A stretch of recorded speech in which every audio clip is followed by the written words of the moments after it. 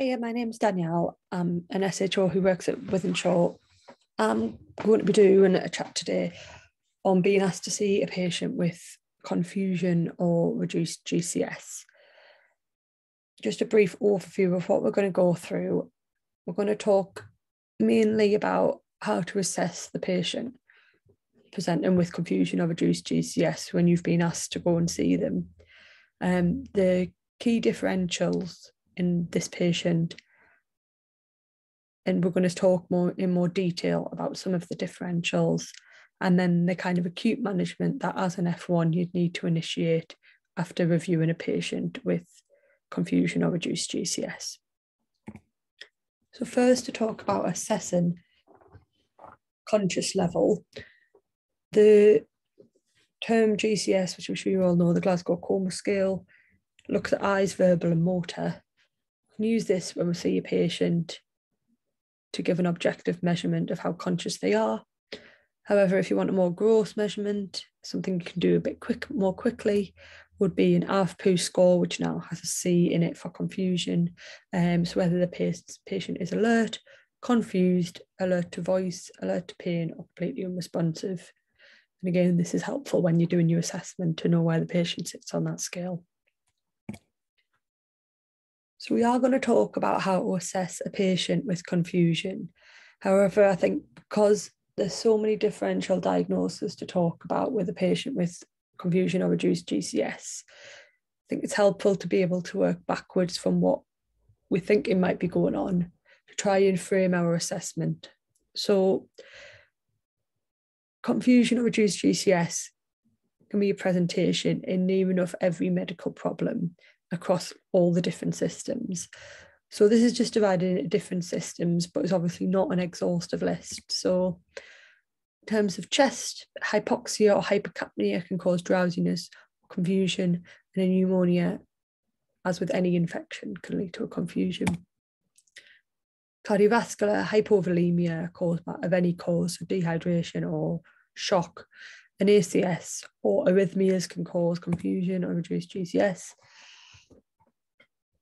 Neurological, so ones to think about would be an ischemic stroke or a hemorrhagic stroke, any seizures in the post-seizure period when the patient's post-ictal, this can cause drowsiness or confusion, or kind of partial seizures or non-epileptic status where the patient may not be responsive but isn't actually actively seizing.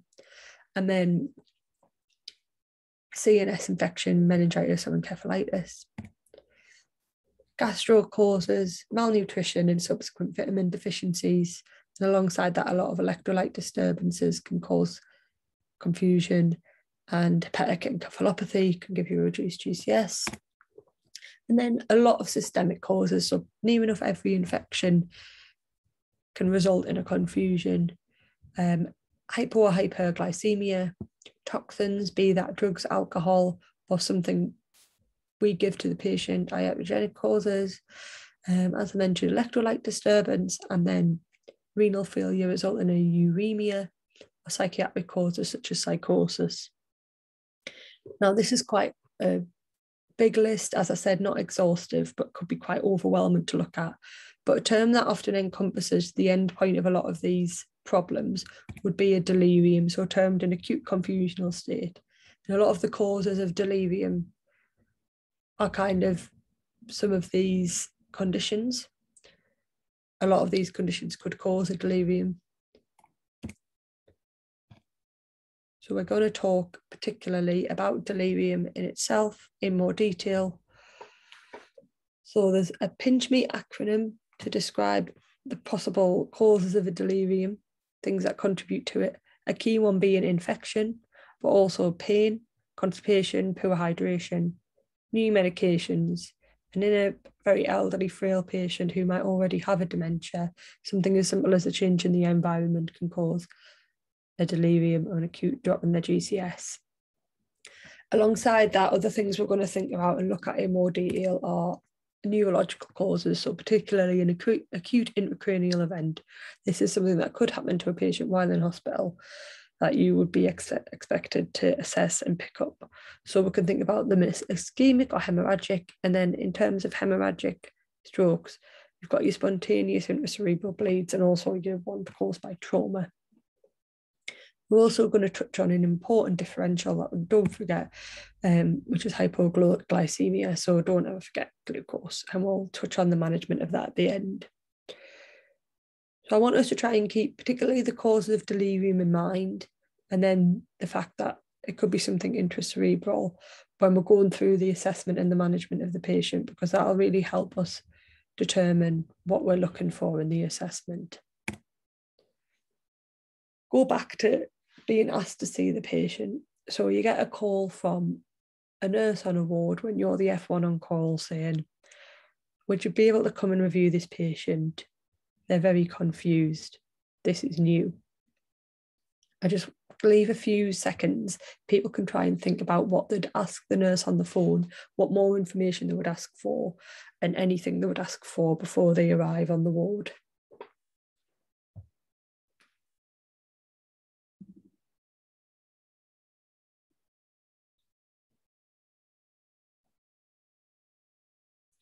Okay, so the key things to ask, you probably want a little bit more detail other than just newly confused, but particularly, is this confusion new or old? If the patient come in with confusion, or if they suddenly developed it on the ward that day, or the reduced GCS as well as confusion. And then you want a full set of observations other than that conscious level to determine how unwell the patient is, particularly important because, as we talked about, a lot of the kind of serious medical illnesses is what can result in a new confusion or reduced GCS. So we want a full set heart rate, blood pressure, SATs, resps, and temperature while you're going to go to see the patient. And then for a more objective measure, we can ask the nurse and staff if they know the GCS of the patient, or if not, the AV-POO status, and that will just help give you a measure of how alert or not alert the patient is. Now we'll talk about what we would want to ask in the history. It's worth saying that with a confused patient, it would be very difficult to get a good history from them, or if their GCS is very low. So a lot of your history is going to come from the medical notes, from the nurse and staff, or if they're a new admission, from family members. So while we're taking the history, we want to keep in mind these differentials that we've got here, and that can help frame what we ask. So in the history presented and complaint and the initial collateral history, we want to know how new this drop in GCS is, how long it's been going on for. Is it up and down, or is it gradually declining? And then we want a full systems review, kind of a top-to-toe review of any possible other symptoms the patient's had leading up to this confusion that have been noticed by family or by nurse and staff. So any features of any infection in any system, and then any neurological symptoms, specifically if we're thinking about stroke, want to know had the patient had any noticed weakness, visual problems, or speech disturbance prior to their drop in GCS. Other things it's important to know is if the patient has had any recent falls, plus minus head injuries, to help quantify how worried we will be that this could be a bleed.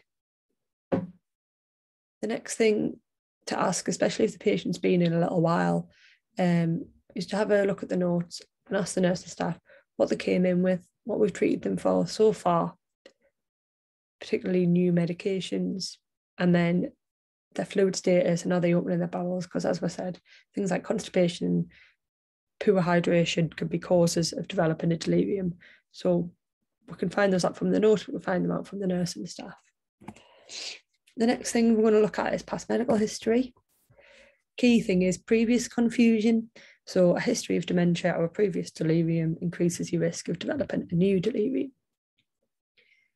We want to know if the patient's had a stroke or a bleed before, because that will increase their risk of this happening again. Alongside thinking about ischemic stroke, we want to know their vascular risk factors. So other than have they had a stroke or TIA before, we'll be thinking about, do they have ischemic heart disease, high cholesterol, hypertension, diabetes, smoking, obesity. any history of recurrent infections that can often be associated with the delirium. So patients who get recurrent UTIs, their families will tell you they get confused every time they have a urine infection. And this is important to know because it does just help frame what you think might be going on. And then thinking about hypo or hyperglycemia, whether the patient has a history of diabetes and whether they're on insulin for that. The next thing we're going to think about is their drug history.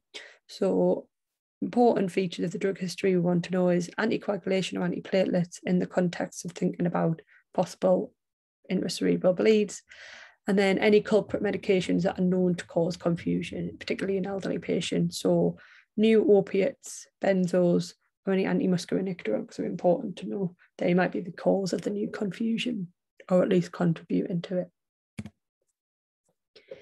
In their social history, we want to know whether the patient drinks any alcohol at home. Quite significant if they've just come into hospital for worried about alcohol withdrawal, or whether they're at risk of Wernicke's or Korsakoff's. We're then thinking about any drug misuse, particularly when they've just come into hospital. Could they be intoxicated? And this is the reason why they're confused. And then, especially for an elderly patient, we want to know their baseline. Do they live in a care home or their own home? And are they known to have falls, or are they a falls risk? And were they supervised before they came into hospital? An elderly patient with a very low GCS who lives on their own at home would be quite worried that they'd had a fall that we didn't know about and then a subsequent bleed. So just important to take a good social history, or at least find out from the family or from the nursing staff what the patient was like before they came in and how worried we should be that they've had a fall before they came in. The next thing we'll talk about is examining the patient. So we're going to do it in an A to E structure as you would for any unwell patient that you go to review. So in airway and breathing. Airway, we're thinking about looking to see if there's any additional noises or any snoring, if there's a significant reduction in the GCS. So GCS less than 8, intubate. Once the GCS is less than 8, the patient is unlikely to be protecting their own airway. If you're worried about the airway when you see them as an F1, you could put an oropharyngeal or a nasopharyngeal airway in to protect that while you're waiting for further help. In terms of breathing, we're going to think about looking at their SATs and their RESPs. This will help us determine how unwell the patient is in terms of any possible infection, particularly a pneumonia. And we know that hypoxia, as we mentioned before, can cause reduced GCS. So if they have low SATs, we're going to treat them with some oxygen.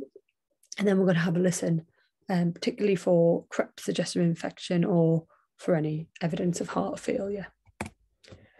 In C, we're going to want their blood pressure and heart rate, capillary fill time, fluid status. This is all tying into hypovolemia being a cause of a reduced GCS. And that could be because the patient has poor intake and is dehydrated, or because the patient has hypovolemia due to a sepsis. We're going to have a feel of their pulse for its volume and rhythm, and a regular pulse would raise suspicion of AF, which might make you worry in the context of stroke, or a fast AF might make you worry about infection and sepsis. And then we're going to have a listen to their heart sounds. In D, it's particularly important given the presentation. So I'm going to document their GCS or their point on the AVPU scale. Have a look at their pupils. We want to know that they're equal and reactive. Unequal pupils would raise concern of a raised intracranial pressure. Particularly small pupils might make you think about opiate toxicity, and large pupils might make you think about other drug misuse if it's a new patient in the ward. We're then going to do a cranial nerve exam and an upper and lower limb exam of the motor system as best we can. In a very confused patient or a patient with a significantly reduced GCS, it would be difficult to do a full comprehensive neurological exam. But here we're looking for any obvious signs of any focal neurological deficit. So any dense hemiparesis, any facial droop, and any speech disturbance noted if the patient can still talk to you. And these are important things in the context of thinking about possible stroke. I'm going to have a look to see if there's any evidence of any head injury. And then, as we mentioned before, don't ever forget glucose. We want a capillary blood glucose from the nurse and staff. In E, everything else, as we've said, it's a very broad differential.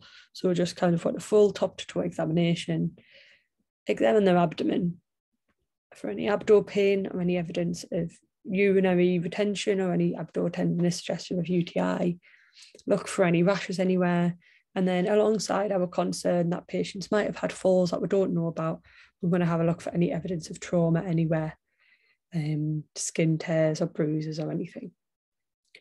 That's going to be our main examination. As I mentioned, we're pretty much going to examine every system because they can all contribute to a reduced GCS, but putting a bit more focus on the neurological, given we're worried about possible intracerebral events.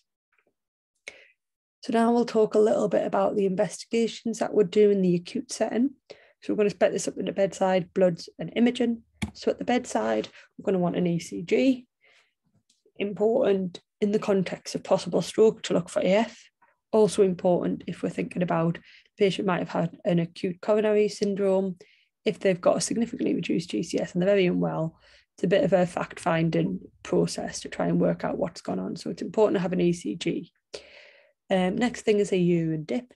UTIs are a very common cause of a delirium. So this is important for U and dip, and then we're likely going to send that off for a culture. And then a capillary blood glucose at the bedside.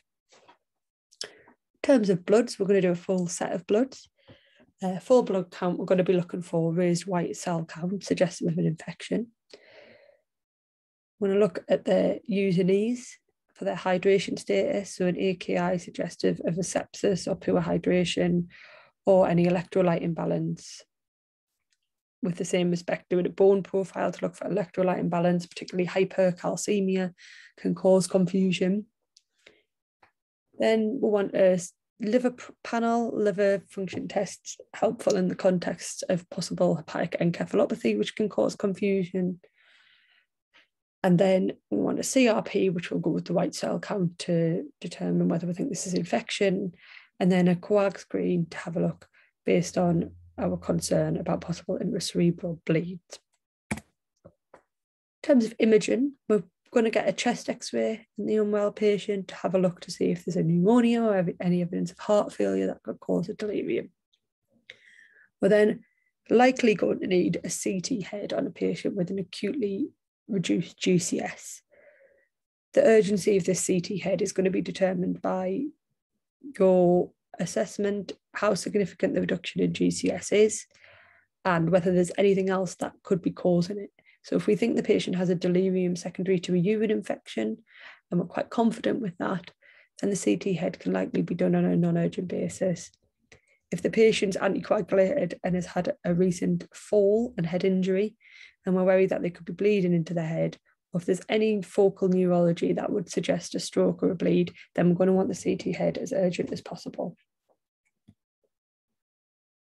We're then going to think about, not in the acute setting, but in the more chronic setting on the ward, thinking about doing formal cognition assessments to help us monitor their cognition over time during the admission. So this can be MMSE or MOCA. And then we're going to think about other investigations if we're still not sure why the patient has a reduced GCS after all the above ones have been done. So thinking about an MRI head after a CT head, if we're still not sure on the cause of the confusion or reduced GCS. We can think about lumbar puncture if we're worried about a meningitis or an encephalitis. And then in context of possible seizures, we can think about doing an EEG. So that's kind of how we're going to assess a patient presenting with reduced GCS. And hopefully after that, you would have an idea of what your differential diagnosis would be. We're going to talk now more in detail about some differentials. So the first one we're going to talk about is delirium. So this is defined as disturbed consciousness, cognitive function or perception of an acute onset and fluctuating course. And this is by and large the most common reason that patients are going to be confused when they come into hospital. The risk factors for this are pretty much most of the patients on the ward. So elderly, anyone with serious illness or significant comorbidity, polypharmacy, and then any history of previous or current cognitive impairment, so a dementia or a previous delirium. The presentation of delirium is that it is acute and fluctuating, and there's two types. So the patient can be hyperactive or hypoactive, or they can have a mixed features of both. So delirium can cause altered perception, so hallucinations, visual or auditory, deterioration in the physical function. So hyperactive patients might have restlessness, agitation, poor sleep, often sundown, and so become more agitated and distressed on an afternoon. And then in a hypoactive patient, they might have reduced mobility, reduced movement, not getting out of bed, poor appetite. And then changes in social behaviour as well. So a lack of cooperation with interventions. Hypoactive patients might become particularly withdrawn, and then patients can have altered mood and or attitudes and often can become quite paranoid with a delirium.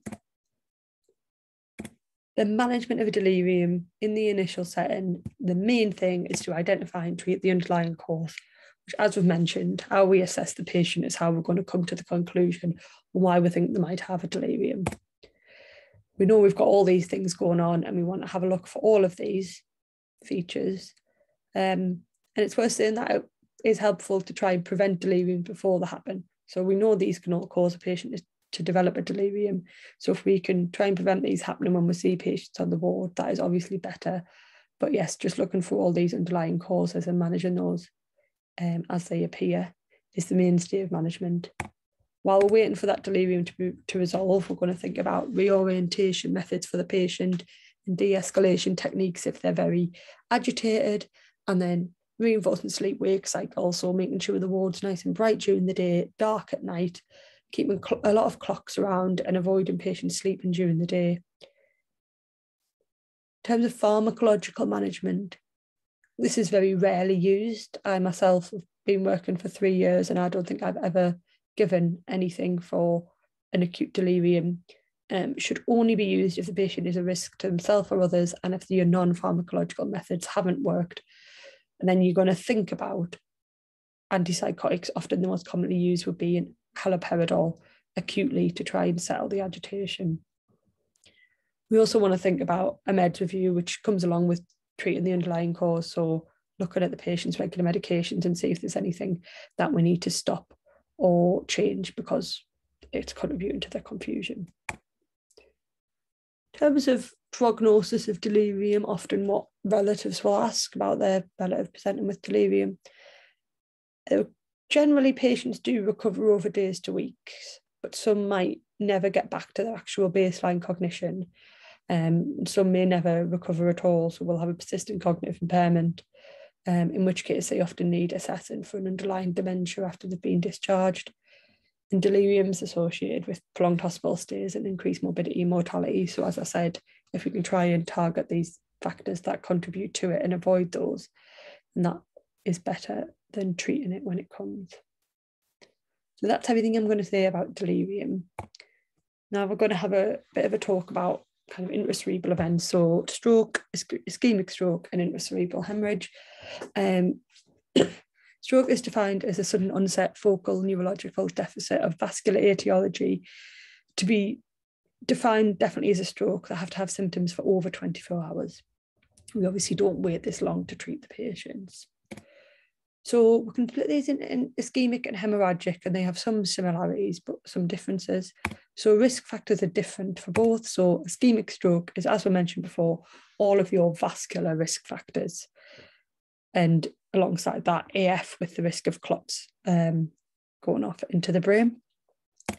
And then the risk factors for intracerebral hemorrhage are anticoagulation or other bleeding problems, so factor deficiencies, inherited coagulopathies, or uncontrolled severe hypertension and intracerebral aneurysms. For traumatic bleeds, obviously recent falls and trauma is what we want to think about in the risk factors. Presentation of them, they do have similarities but some differences. So both of them can present with the reduced GCS and focal neurological signs. Ischemic stroke has quite defined syndromes for how the patients will present.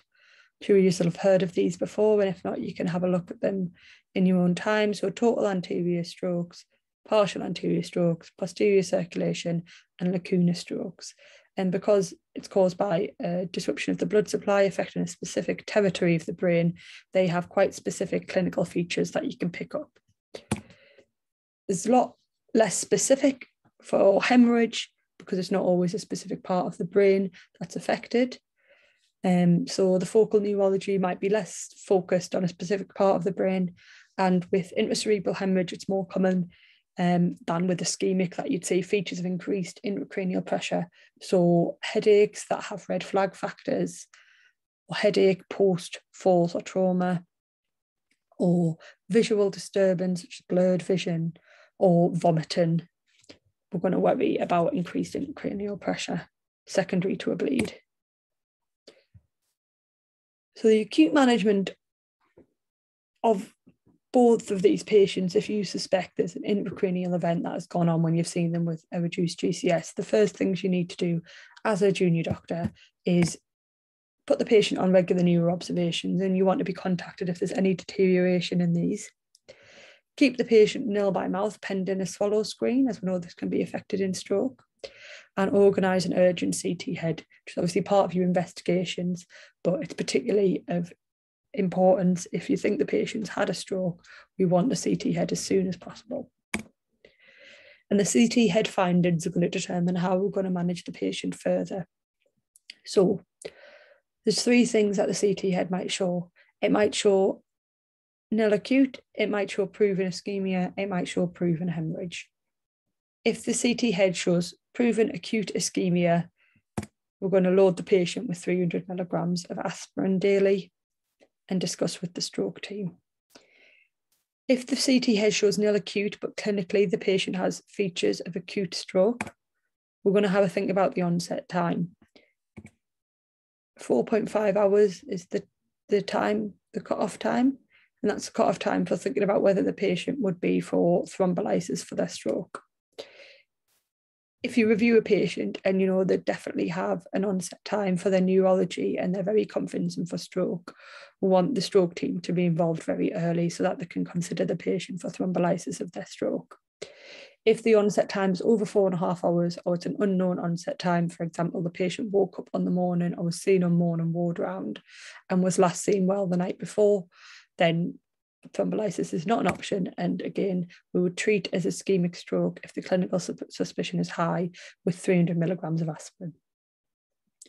If the scan has a proven hemorrhage, we need to reverse any anticoagulation or correct any coagulopathies present, manage blood pressure, which can be very high because this can extend bleeding if it's extremely high, and then we need to refer to the neurosurgeons as to whether the patient will be for any surgical management of the bleeding.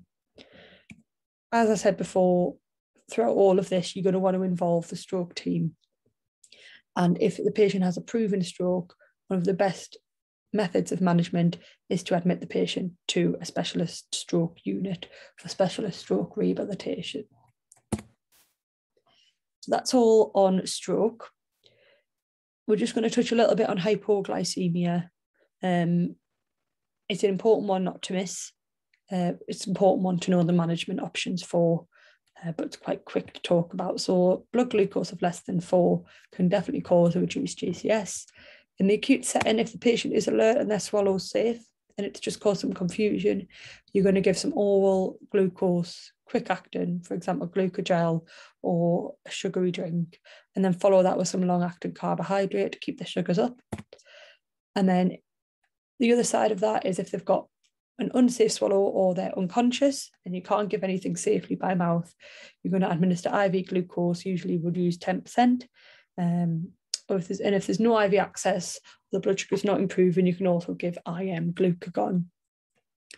You're then going to reassess the patient, repeat the blood sugars, and further treat as needed.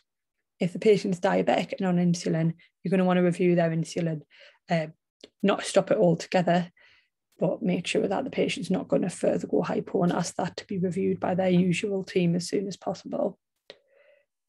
Just thought it was worth mentioning hypoglycemia because it's quite an important one to know. So that's all we're going to talk about. So kind of in summary, for the patient with a reduced GCS, this is an extremely common presentation and you'll definitely be asked to see it. and it has quite a broad range of differentials affecting all the different systems. So it's really important to do a full top-to-toe review, an assessment of the patient, and full set of investigations. Delirium is the most common cause that a patient will be newly confused, and the mainstay of managing that will be to treat the underlying cause, and in the meantime, reorientation methods. And then if the patient has a suspected intracranial event, i.e. mainly any new focal neurology, recent head injury, or a significant reduction in their GCS with features of raised intracranial pressure, you're going to want an urgent CT head, regular neuro observations, and then once you have the CT head, you can manage that depending on the pathology found. That's all. This is pre-recorded, so I can't answer any questions, but I'm sure Sandeep will give contact numbers if anyone has any questions or wants the notes for the kind of what I've spoke about today from the bottom of the slides. That's absolutely fine. Thank you.